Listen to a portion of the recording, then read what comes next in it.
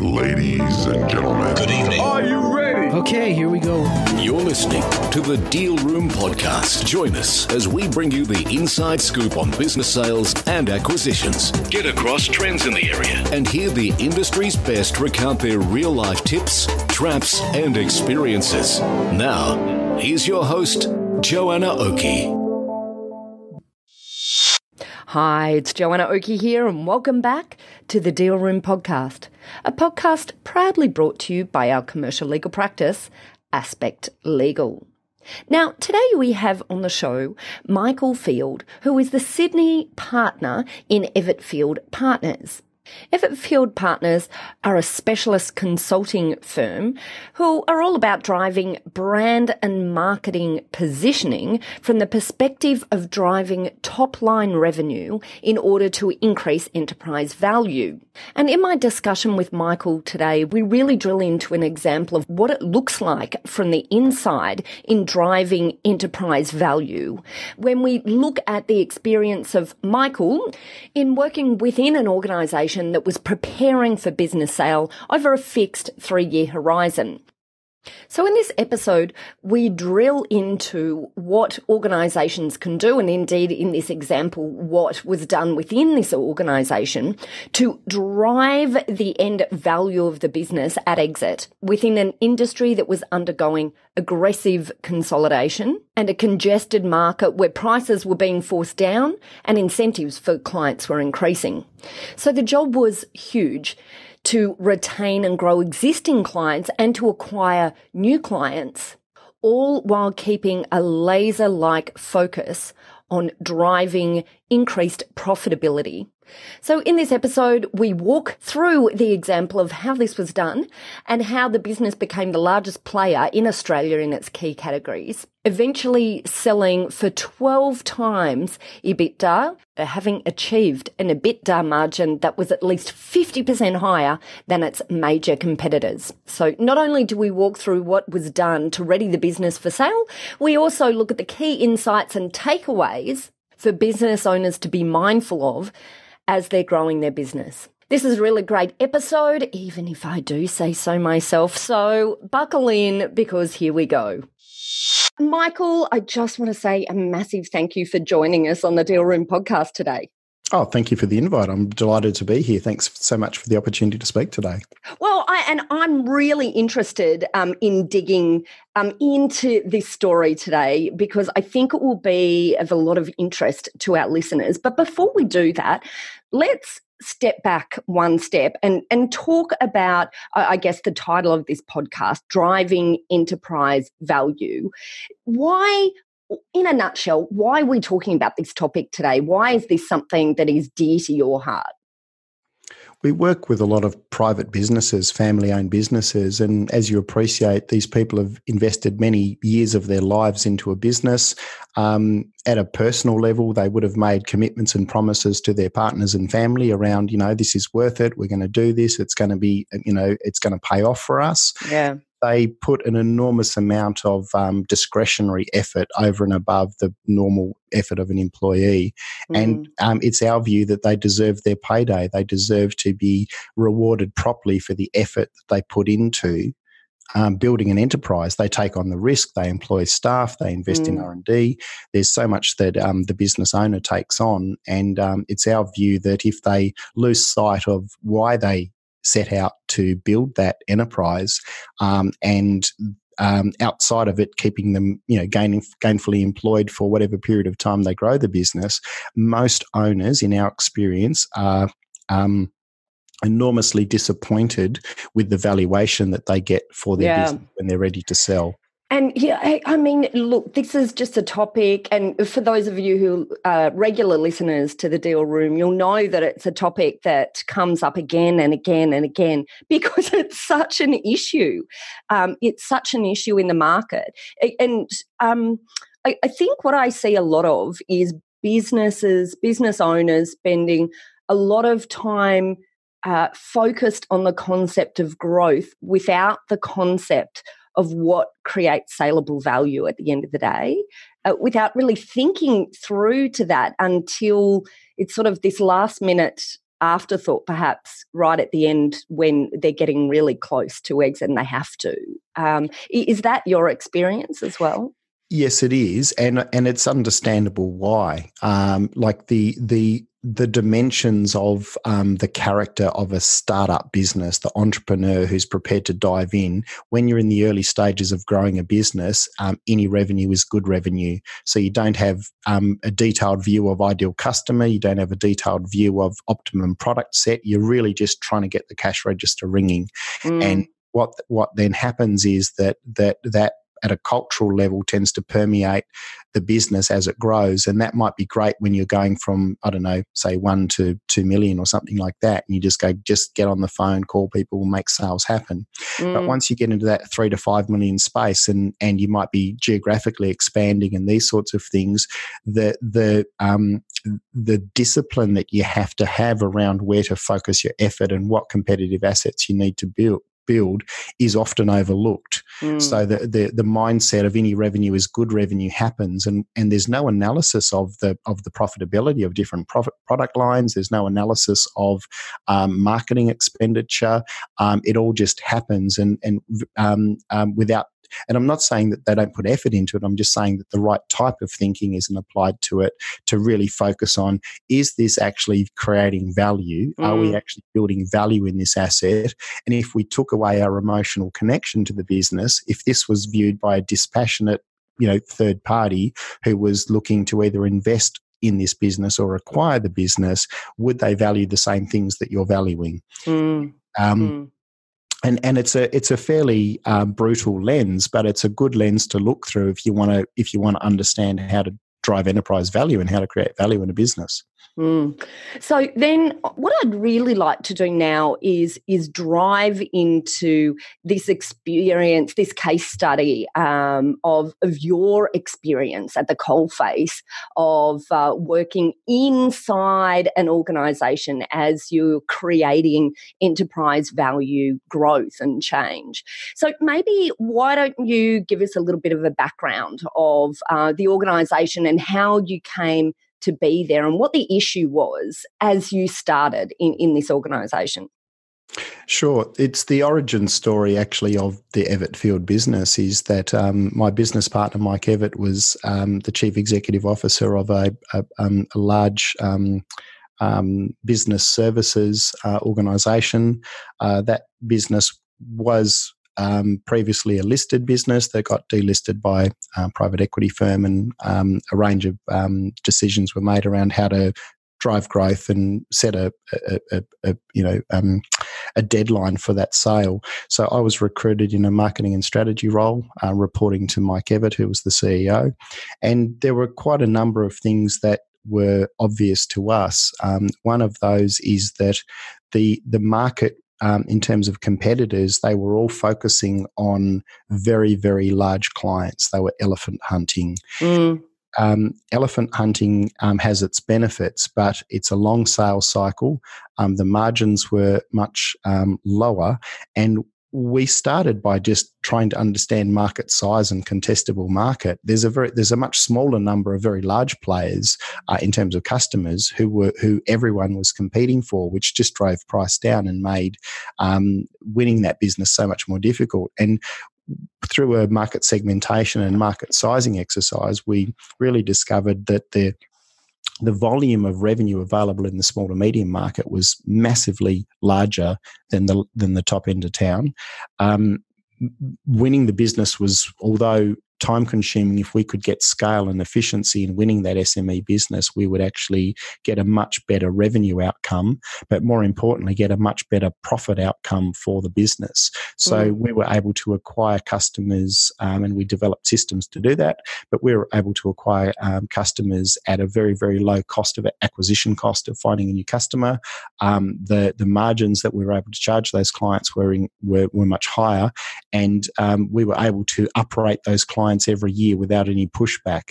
Whereas in the large end of town, you'd be locked into a price point that might stay for 3 years and you couldn't upgrade it, even if petrol prices went up or some other business cost went up. So we were able to materially grow that business. We were growing at a much faster rate than our competitors. We were obtaining much greater margin than our competitors, and to our great surprise, none of them knew how we were doing it. And I must say, that's one of the most fun parts when you're really nailing it in the market and your competitors are just scratching their heads. So that's the origin story. And so was that so the recruitment of you into this organisation at the time? So just stepping back through the story, the organisation had was private equity backed. Correct. And so there was obviously a period of time, well, I'm guessing there was a period of time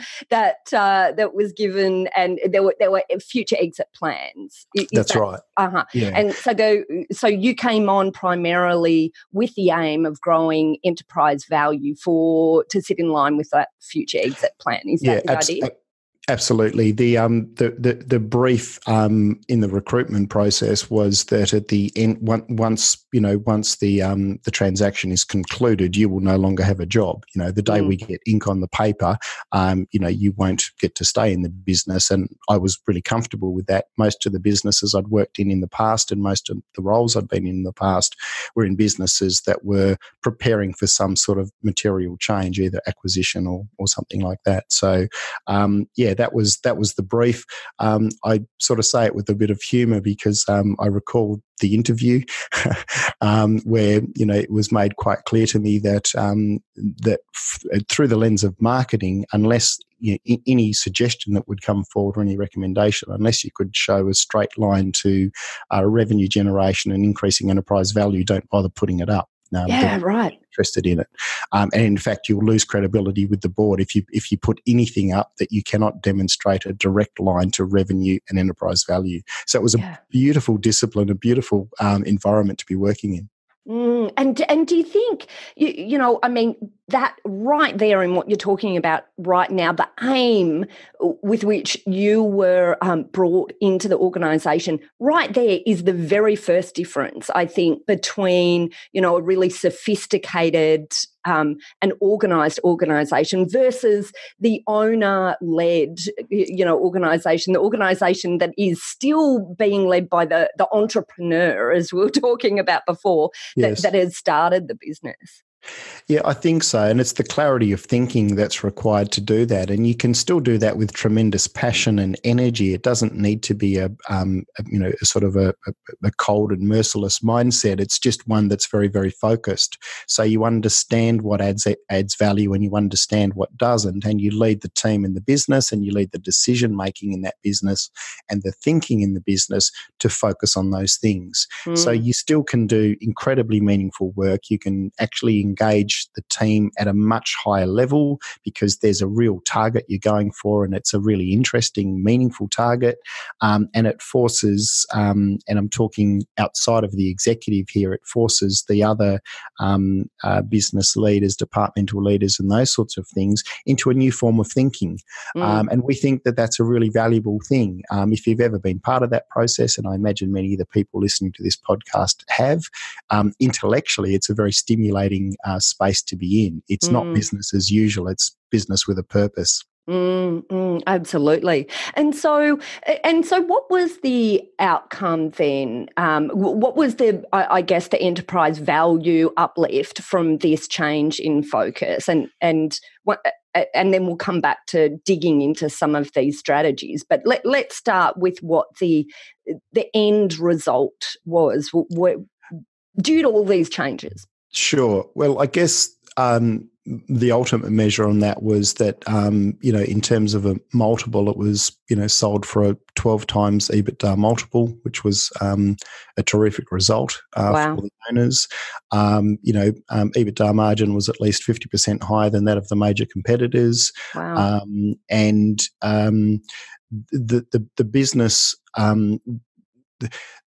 I guess the competitive tension that we created around the sale of that business was such that the three people who had the most to gain or lose, the three organisations who had the most to gain or lose by ownership transfer of that business were all competing for that at a level that produced a fantastic result for the owners. So at the time, that was certainly the largest transaction of its kind in that industry, in that category, the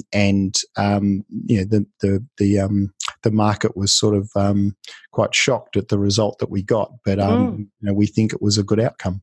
Wow. Okay. Fabulous. All right. So then let's reverse engineer this. Let's look at what we did to get to that result, and and just also so that we can couch this.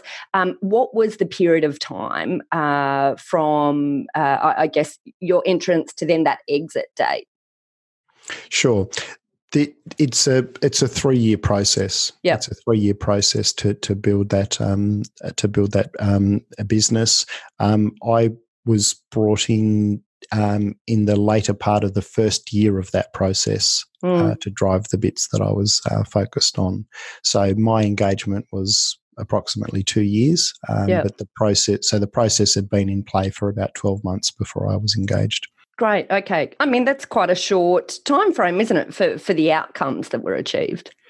Yeah, I think so. And it's one of those things that most people think it's either going to be much longer than that or much shorter than that. But realistically, 3 years gives you enough time to do all of the things that need to be done and actually start to embed and bank the results from the work that you've done. For example, you rationalise IT and operations and these sorts of things, or that you don't really see the benefits of those start to wash through, in maybe 6 to 12 months where you really start to see that play out. So you need that time to embed the changes, because there was a huge number of structural and operational changes that took place at the same time as we addressed the marketing challenges and the segmentation and customer approach that we took.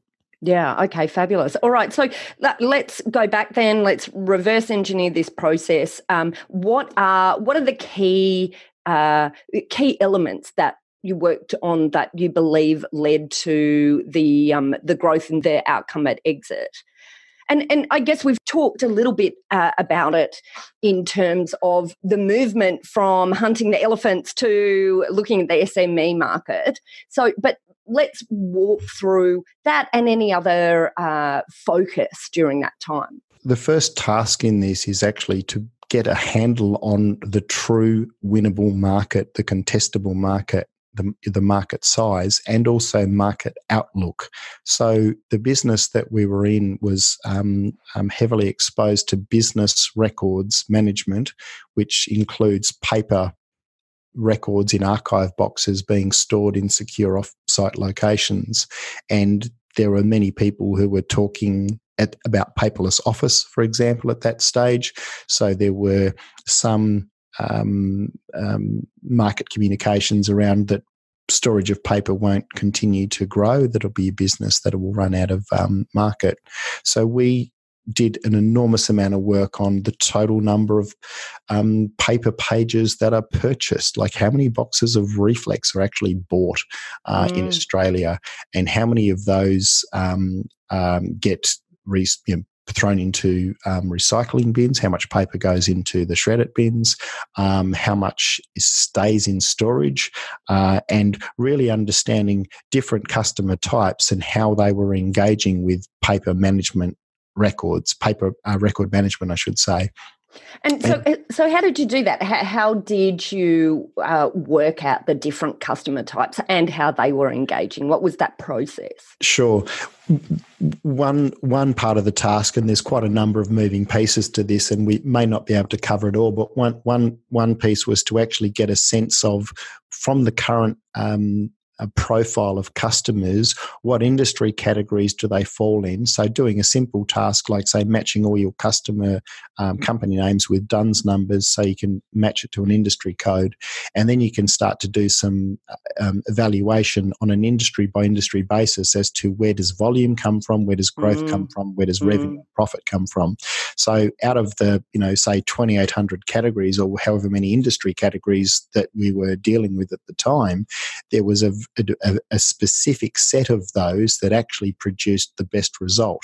So what you can start to do, and I'll just go to an implementation example here, is we geared the salespeople differently on different industry categories. So we said, if you win this type of business, it will not contribute in any way towards your bonus.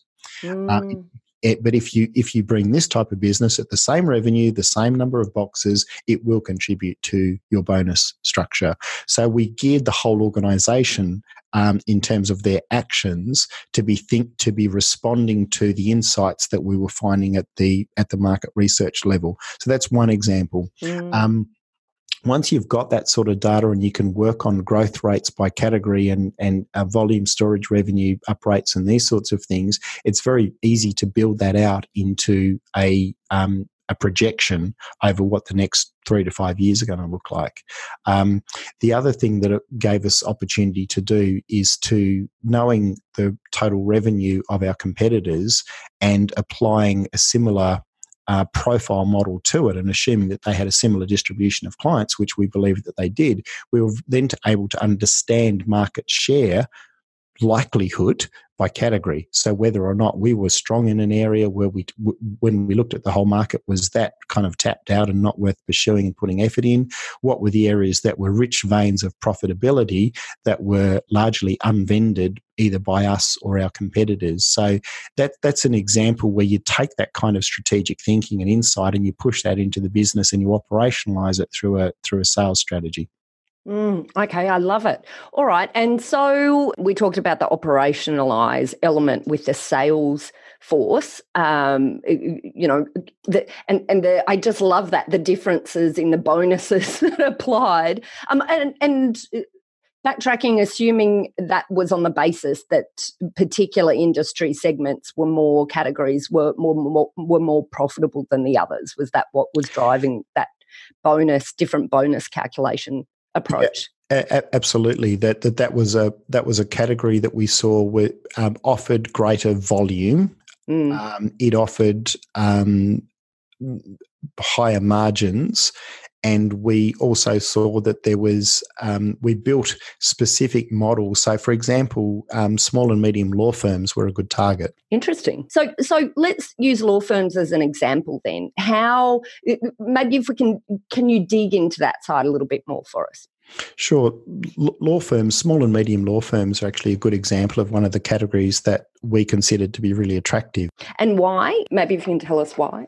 Yeah, sure. The reasons for that come down to the value of the information inside the boxes that they're storing. So, for example, many small and medium sized law firms will, down in the car park of the building, they'll have a sort of a cage there, and they just load up archive boxes in the cage under the building, or they load them in a spare office or something like that.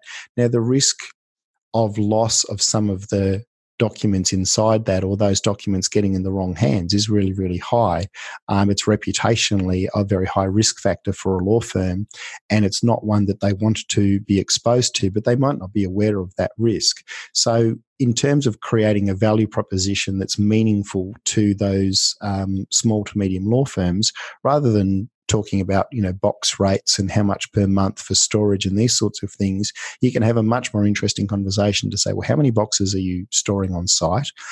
If you were locked out of your building for any reason, or the building was on fire or something like that, what's the value of the contents that are gone, and how much business impact would that have on you in terms of you continuing to run your business? So you can start to have conversations that are much more business and risk focused with somebody who understands those things, and then the decision for them to move 100 boxes or 200 boxes, archive boxes, into storage that they can recall anytime they want is a very, very easy decision to make. And if you can wrap the right value proposition and sales conversation around that, it's an enormous market. Every suburb has got half a dozen small to medium law firms set up in it. And we saw that as a place that was not as a group of people that were not price sensitive.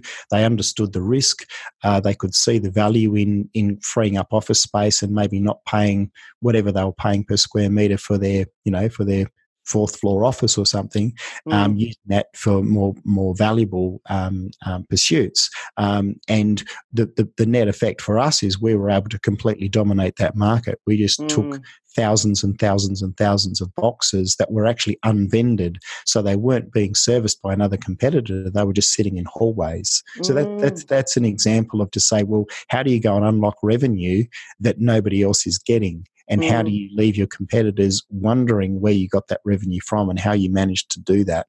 That's such a good example. I absolutely love it. And you talked earlier about assets. I can't remember what you said about it, but when you mentioned it, I really picked up on those words, because I think that was it's a really interesting concept for business. In what sense did the business build, or did you encourage the business to build assets? Sure. So we were talking earlier about what we'll refer to as competitive assets. So they're assets that are going to continue to create value long after they were built. So, for example, a sophisticated sales strategy is a competitive asset. Most competitors, particularly in that space, the quality of conversation that they were able to have was limited to, how many boxes do you have? How much are you paying per month? We'll transfer them over, at no charge, and we'll pay the exit fees for the other supplier. So they were very price-driven conversations. When you start, once you identify that there's a really rich vein of opportunity in a segment, small to medium law firms, and you understand that they'll respond to a message like risk and certainty better than they will to price per box, and then you actually build that capability into the sales team, you train on that, you reward on that, that's a competitive asset, because you're not just saying, hey guys, go out and get this category. You're saying, that's a category we want. Here's the numbers. We actually know the winnable market. We know how much total revenue is available. We know how much we've got. We know how much we want to get. And this is the sales strategy. So we're going to build it. We're going to train to that, and we're going to reward to that. And that way you get delivery of the competitive intent. So what's said at a strategy meeting to say, this is what we're going to do, you're actually building those competitive assets, and you're measuring against that to make sure that you're delivering on that. So you imagine that across multiple categories, across multiple geographies, multiple tiers in business size that you're pursuing, you get a disproportionately high return on investment, because the whole business is pointed to the things that drive revenue. Absolutely. And so then I guess, out of viewing your experience in this organisation, what would you say are the main takeaways that you think are applicable across the board to organisations that perhaps have a view of exit at some point in their business life? Sure. The main takeaways are really getting a handle on the hard numbers as somebody else would view them, as opposed to how you would view them. Most organisations believe that they do a better job than their competitors, but that's something that can be measured. Most organisations, unfortunately, rely on fairly generic claims around, product, service, people, quality, etc. And our view is that they should be immediately dismissed as competitive assets. And the reason for that is that if you look at the 2 or 3 websites of your nearest competitors, they will also say that they have the best people, the best quality, the most experience, and those sorts of things. So I'm not saying that they don't exist inside the business. I'm just saying, in terms of a marketing tool to attract new customers, they have no competitive value. So really being willing to surrender some belief systems around how good the business is, and being able to independently examine the fact base around the market size, around customer buying behaviour, around the numbers within the segments and where the opportunity might sit, and then the things that the business needs to focus on to unpick those things. And what that often does is it often challenges people's personal preferences. They go, well, I really like that market, or this is a product that we've put a lot of R&D into, so I don't want to give it up so easily. And we then we're obligated to say, well, that's okay if you want to do that, as long as you understand that that's an experiment with your money and it's a distraction from enterprise value. And if that's how you want to spend management headspace, then that's a decision that only you can make. You're the owner of the business. But if our agreement is to drive enterprise value, that needs to go. So you one of the takeaways I think on this is that that is not for the faint-hearted. This is a process that the numbers will be the numbers, and if you genuinely want to maximise enterprise value, you sometimes need to be willing to give up things that you thought to be true. You need to be willing to hear things that you might not like hearing, but also if you're prepared to do the things that the data produces, that you're going to get a benefit that is what you probably set out in the business for in the first place.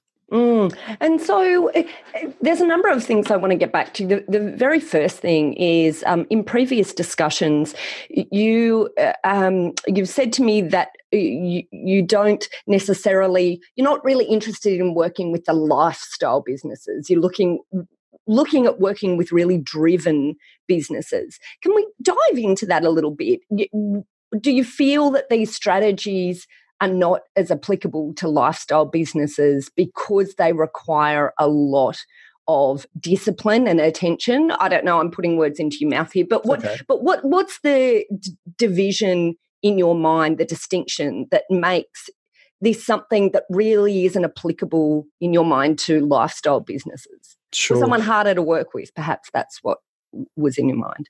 Yeah, sure. Look, first of all, like from my perspective, a business owner is entitled to do whatever they want with their business. It's absolutely their business and it's their call. And many people are incredibly happy to take a couple of $100,000 a year out of the business and, enjoy their weekends with their family and a couple of overseas trips. And they don't really want any more than that.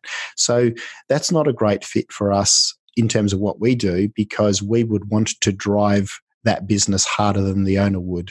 Yeah. And we would demand things off the owner that they probably don't want to do. So, So what like? Give me an example.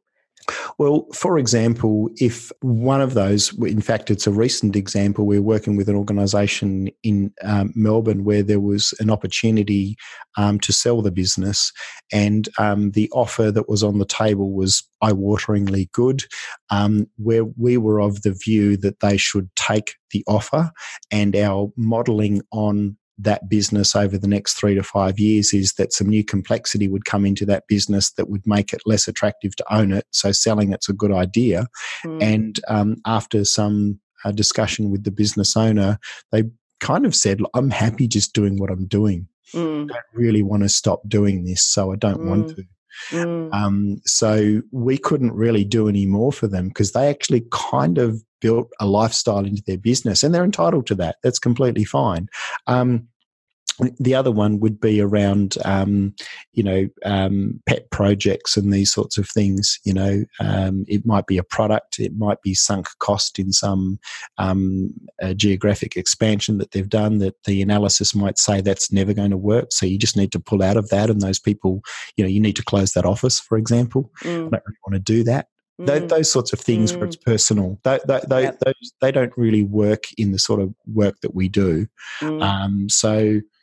And look, the reason that I ask is because for many people who've chosen a lifestyle business, whether they recognise that that's what they've chosen or not, often won't necessarily understand the consequences to sale value at the end of the day. And this ties back to, I think, this discussion that we had right in the beginning of this episode, where we were talking about the difference between growing a business and growing a business understanding the concept of enterprise value and sale value at the end of the day. So is there always, I just want to be clear for business owners who are listening to this podcast, what the consequences are of a lifestyle business, where that comes in, and is it possible to have your cake and eat it too?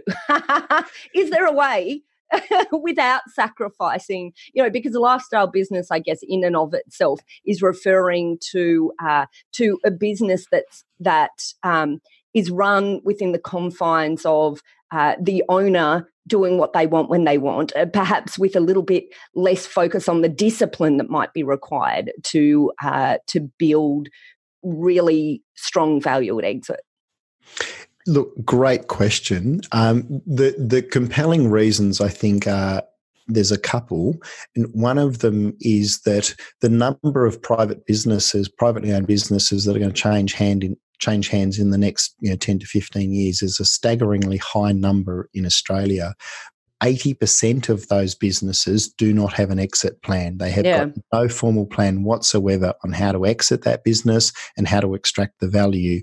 This is the most compelling one in my mind, and I will need to clarify the numbers, but just in broad terms, something like 60% of business owners over the age of 55 will be required in the next 5 years to either stop working in their business or substantially step back from managing their business because of a health issue of either their own or of a loved one. Wow. So it's an extraordinary number. So we've worked with many businesses where the choice of when to exit was not of the owner's making.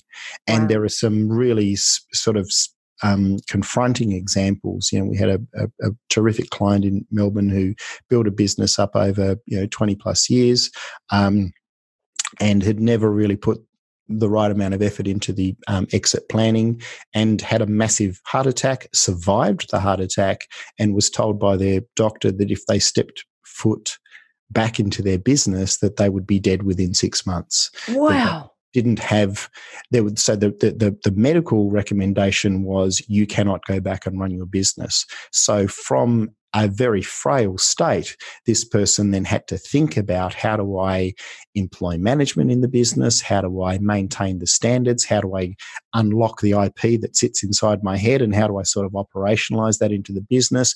So that deadline or that decision was taken out of the hands of the owner. And we don't say that to be scaremongers. We're in no way trying to be fearmongers around this. It's just that's just the reality. The numbers are that, that something can interfere with your plans and your timing, and it may not be your own. So our view is that if you build to that today, and you can own the business right up until the end, we don't mind. We actually don't care so much whether or not you choose to exit or not. You can have a lifestyle business, but it would be our view that you run it as if you intend to sell it for two reasons. One is you'll be running a materially better business. It'll be more profitable. It'll be more enjoyable. It'll have a better brand. You'll have a good employee value proposition. People want to come and work for you. There's a whole bunch of really good reasons why you should run it that efficiently. But importantly, if you make a decision to sell, you'll maximise your enterprise value. And if that decision is unfortunately made for you because of health or other circumstances, you are still making sure that you are maximising the value of that asset, which you've probably spent decades building. And you and I have spoken about this before, that it's our very clear view that every owner deserves their payday. Yeah, absolutely. Okay, look, fabulous, Michael. I just want to say a massive thank you for coming on to the Deal Room podcast today. I'd actually like to have you back again and to really dig into the mistakes that business owners make when they're selling their business, and also the steps to maximising enterprise value, because I think that will be a really useful discussion for us to step through. But until then, I guess we've finished off for today, but maybe before we leave, can you just give us a bit of a background about EvettField? So where you are right now, what you're doing, and who you're working with at the moment. Sure. We typically, as you know, work with mid-sized B2B organisations, and that can be across a range of categories. We have clients in agriculture, mining, defence, construction. Very often the businesses that we work with are businesses that you might not think about.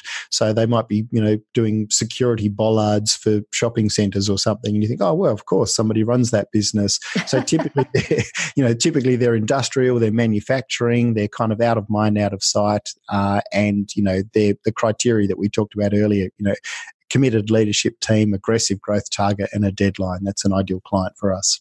Yeah, absolutely. Wonderful. And how do you work with clients? I think in the past we've discussed about brand and market positioning in order to drive top line revenue. But what does that mean functionally, practically? Sure. The first part really is getting a genuine handle on what the current market position is, and that needs to be triangulated against what is their true organisational capability, not what they think it is or not what they say it is, but genuinely what is their organisational superpower. Secondly, understanding markets, customers and segments, so really defining what customers are looking for and where those hot spots are in the market where greater revenue is available. And then the third piece around that is it would be great if we could just take our superpower and deliver it to customers who wanted it, but we need to do that in that competitive cauldron of competitive tension. So the third part is really understanding, well, who are the competitors and to what extent can they damage you in your attempts to service those customers and achieve your revenue objectives. Brilliant. Okay, wonderful. Well, look, Michael, I'm really excited to have you back on the show again so that we can drill into some of these mistakes and then some of these really concrete steps to maximising enterprise value. But until then, if our listeners are looking to connect with you, how do they do that? They can find me on LinkedIn. Just search Michael Field on LinkedIn or go to our website, www.EvettField, that's EvettField.com, and all of our contact details are on there. Brilliant. Okay, wonderful. And of course, as always, if you are running along the beach as you are listening to us today or on your commute into work, then have no fear. Don't cause a traffic accident by trying to write that down. It's in the show notes and we'll also link to it from our website. Well, Michael, just wanted to say a massive thank you and I'm looking forward to having you back. Thanks so much. Really appreciate the opportunity. Well, that's it for this episode of the Deal Room podcast with Michael Field from the consulting practice EvettField Partners, where we really honed in on that topic of driving enterprise value and looked at competitive strategies, the key to unlocking revenue, profit and market share growth, and thereby increasing enterprise value at the end of the day. Well, look, I hope you found this episode interesting. And of course, if you'd like more information about the topic or to find out how to make contact with Michael or EvettField Partners, then just head over to our website at thedealroompodcast.com. There you'll be able to find details of how to contact Michael, and you'll also be able to find details of how to contact our lawyers at Aspect Legal if you or your clients would like to discuss any legal aspects or of sales or acquisitions. We have a range of services to help guide businesses through the sales and acquisitions process and work with clients both big and small and have different types of services depending on size and complexity. So don't hesitate to book an appointment if you want to find out how we might be able to assist. And finally, if you enjoyed what you heard today, then please pop over to iTunes and leave us a review. Well, that's it. Thanks again for listening in. You've been listening to Joanna Oakey and the Deal Room podcast, proudly brought to you by our commercial legal practice, Aspect Legal. See you next time.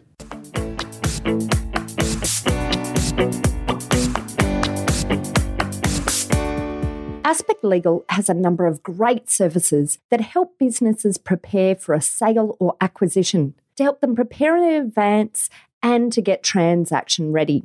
We've also got a range of services to help guide businesses through the sale and acquisitions process. We work with clients both big and small and have different types of services depending on size and complexity.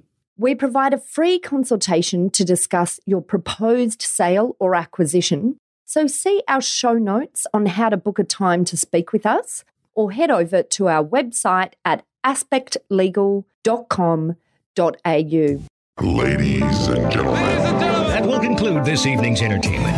Thanks for listening to the Deal Room podcast. To find out more about this episode and other episodes in the series, check out the show notes or head over to our website at thedealroompodcast.com.au.